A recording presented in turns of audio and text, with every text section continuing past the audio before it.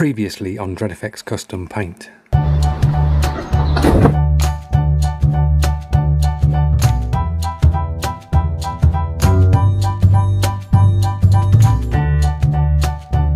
In today's episode we're going to be doing some guide coat, we're going to do some prepping and we're going to do some base coating. Roll the clip.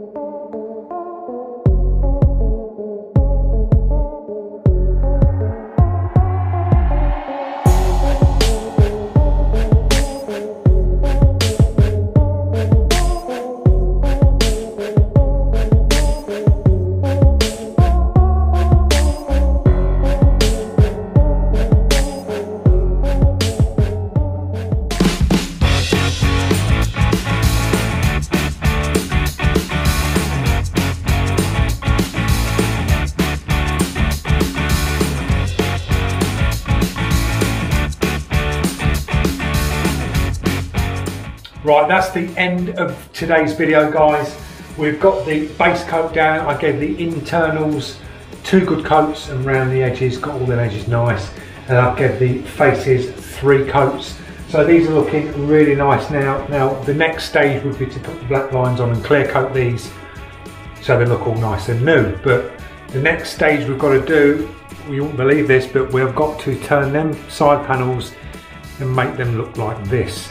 So we've got to make all these textures of chipped paint all over this, make these look really old because the original bike is all like this and this is what the customer wants. So that's the next stage, is to drop all the textures in and airbrush them in, and then we can drop the black lines and put the original lines back in. We're going to airbrush them in and then we can clear coat, so that will be the final stage on these 2 panels. So I hope you enjoyed today's video.